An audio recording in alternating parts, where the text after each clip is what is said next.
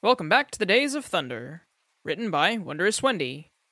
Narrated by Ranger Zath. Chapter 2. Asleep in the Driver's Seat.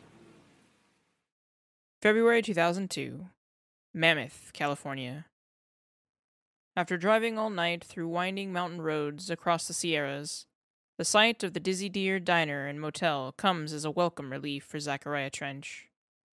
Cute name, don't you think? Trench shrugs and glances to his right, to where Darling sits in the passenger seat. With a hand on the steering wheel, he gestures toward the motel. It's as good of a place as any other we've stopped at. The lack of parking doesn't bode well. But even if they have to spend the night in the car, at least they can have a meal and some fresh coffee. They've been driving for hours to reach the ski lodges of Mammoth, where a potential altered item is causing issues, to say the least. There have been blocked roads and backups as a result of the recent snowstorm. Further, it's as if all of California has decided to vacation this one particular weekend in late February to these particular mountain resorts. Trench pulls into the last spot, and then the two men slip out of the old beat-up car they rented. Something on the forest line draws Trench's attention, fluttering through the trees. He stares hard into the shadows, and reaches out with his para-utilitarian abilities to draw out whatever it is that's watching them.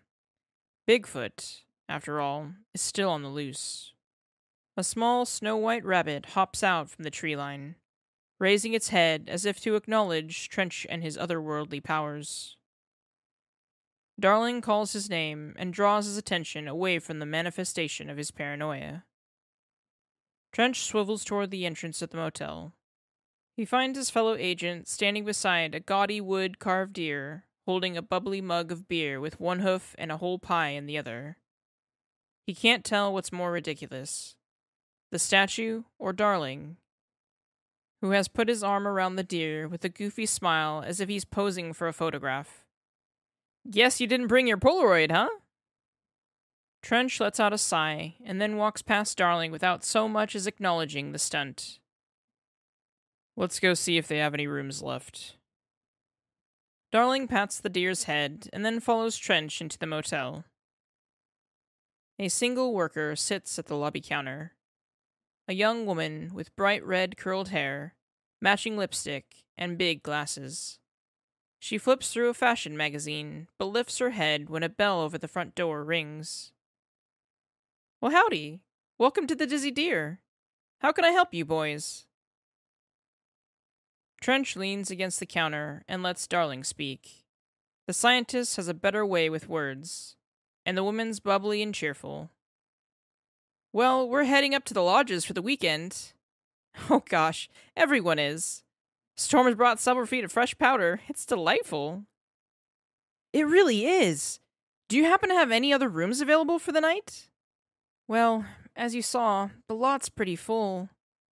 The woman swivels in her chair and turns to look at a set of empty hooks where room keys would normally be in the lobby. She turns back towards Darling with a pout.